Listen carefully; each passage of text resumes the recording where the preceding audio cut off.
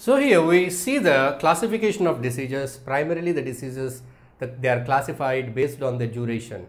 So here is the classification of diseases based on their duration, how much time they will stay in our bodies. The first one is acute diseases. Acute diseases are for a very short duration, but they will be very severe and for a short duration, like cough, seasonal cough and cold.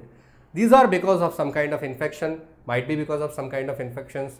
When there is a seasonal change, when the water is polluted, you may get certain cough and cold for some time, and for some 3 days, 4 days you suffer from the cold and again you get recovered, and that is called as an acute disease. So acute diseases, they cause some discomfort on a temporary basis. In the previous part we discussed that, in the beginning part we discussed that when particular part of a body is disturbed, that part will disturb the system will disturb the whole body. But in this case there is no that much of time. An acute disease will happen for a short time, say some 3 days to 7 days, 1 week. In this 1 week of time, it cannot disturb your whole body, your whole health. Only that particular part is disturbed, you take some medicines or you take some rest, you get recovered. Overall, your health is not spoiled because of the acute diseases. And there are good chances when you are healthy. Normally when you are healthy, if you get an acute disease, if your immunity is good, you will recover quick without any medicines even. And of course, if you take the medicines in a very short span of time, you get recovered. And because of this acute disease, your other systems are not very much affected. But whereas you see the chronic diseases. So what are the examples of acute diseases? Cold, cough. These are the acute diseases. If you see the chronic diseases are for a very long duration of time. Very long duration. You will be suffering from the disease for a very long duration. You cannot recover from them in a short spans like some 3 to 1 week. It will take 1 month, 2 months. It will take years also, more than 6 months, 1 year, 2 years. You take tuberculosis, certain type of cancers. So you need months and months of treatment, at the same time good food, at the same time good living condition, at the same time good bed rest. If you take everything, then you will be recovered. Moreover, you see, if a person is suffering from a chronic disease, it will affect his whole body. See, for example, a person is suffering from tuberculosis. Tuberculosis affects the lungs. He is getting so much of cough. So what it makes? It creates a discomfort. He falls short of breath, not able to breathe properly. He loses his body weight. He becomes pale, thin. Body weight is lost. So this is a permanent effect on the whole body. His immunity gets spoiled. He become prone to other diseases also when he is not able to. So likewise, the total body is disturbed because of this particular chronic disease. Cancers, they affect other systems. So when there is a chronic disease for a person, this chronic disease, not only that particular system, it will affect the whole body and it will have long-term effects on other body parts also. It means the chronic diseases will affect the overall health of a person. So the chronic disease leads to poor health conditions. Poor health condition. Already we discussed what is poor health. Of course, the person is not having any particular disease. He will not be able to perform at his fullest level. So that is a poor health. So the chronic diseases leads to poor health. So diagnosis of chronic diseases and treatment of chronic diseases is very important. And for an acute disease, you can easily get recovered by medicines. For chronic disease, not only the medicines help the person. He needs proper rest, nutritious diet, healthy living conditions, proper hygiene and everything is there. Then only he can recover from the disease, chronic disease. Even though he recover from the chronic disease, whatever the loss or damage happened to the whole body and whole health, it needs a lot of time to recover and to become completely get the status of real health. So causes of disease. What are the causes of disease? How a disease is caused? Somebody is complained by some disease. Someone has got cholera. someone has got diarrhea. So when you tell about that, yes, he might be infected by the organisms, microorganisms which cause the disease.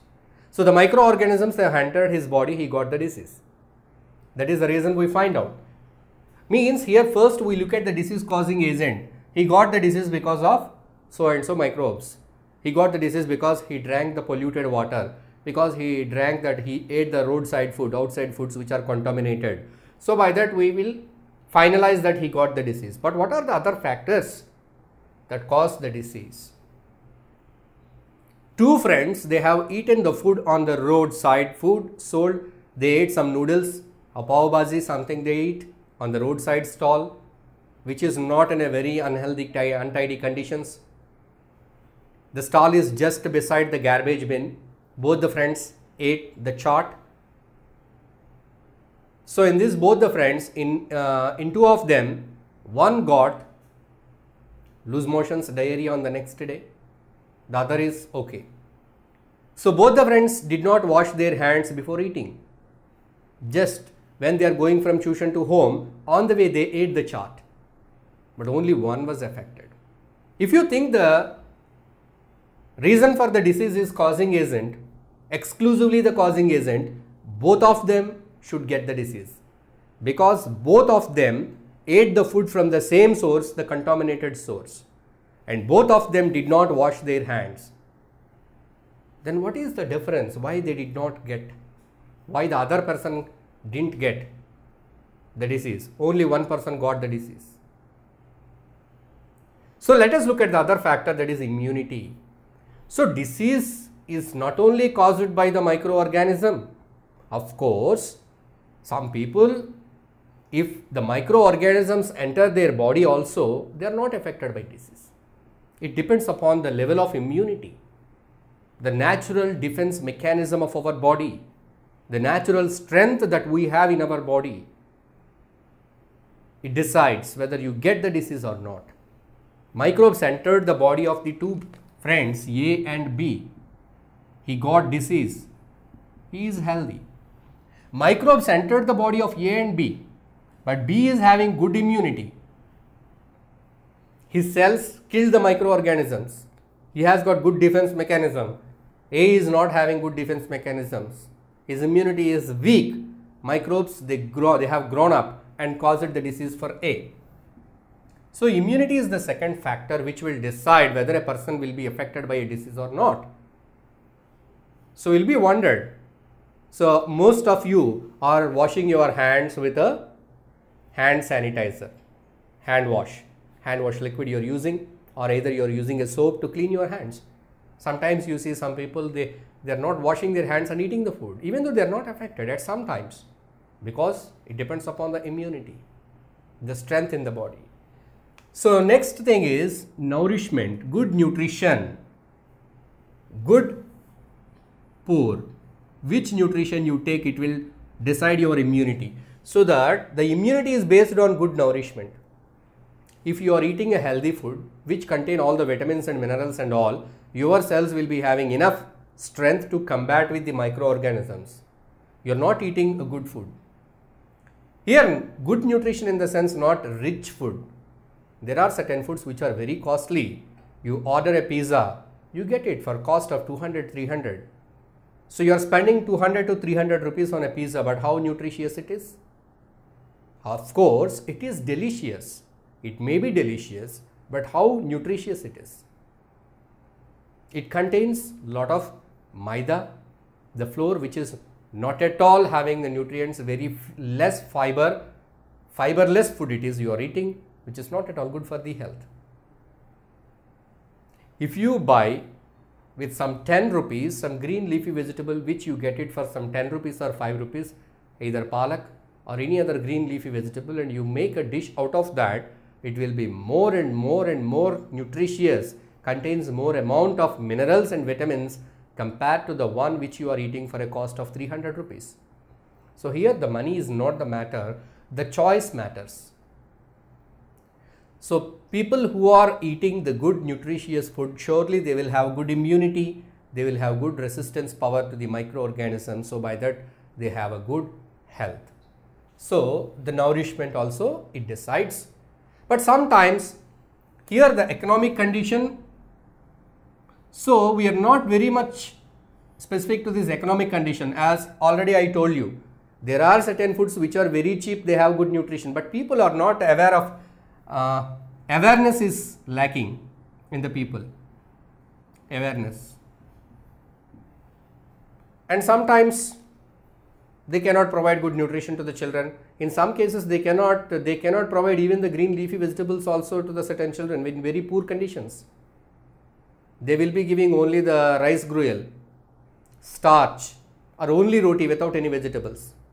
So it doesn't provide all the nutrients, very poor conditions, and a lack of awareness about the nutrition. Some people think kaju is far better than groundnut.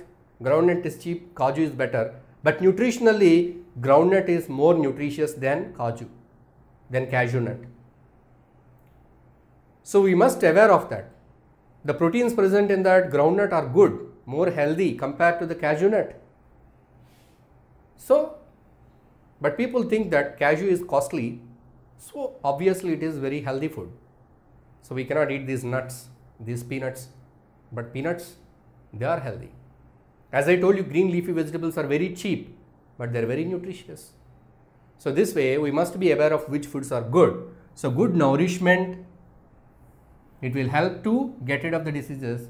Poor nourishment, lack of nourishment leads to disease. So that is the another cause of disease. And one more thing is genetical.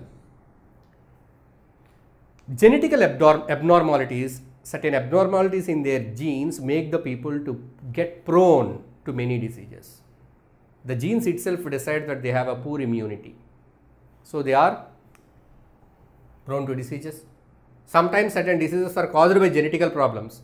By birth they will have some defects which are caused by genes, which do not, most of the cases which do not have any cure for that.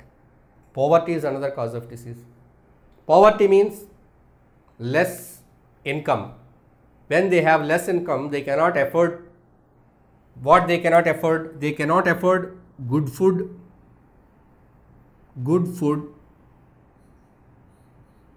good lifestyle,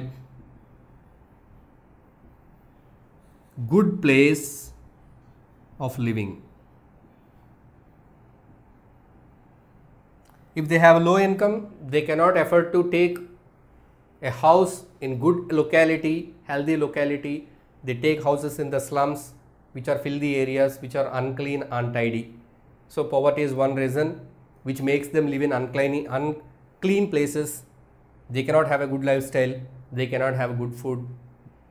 So they cannot maintain the hygiene and all the things with their low academic standards, which may leads to diseases. So poverty is also the other reason. So these are all the causes. Disease causing agent, microorganisms is the first thing, immunity, nourishment, lack of nourishment, genetical problems, and poverty. These are the different causes of disease primarily. So we're going to discuss about each of them in detail.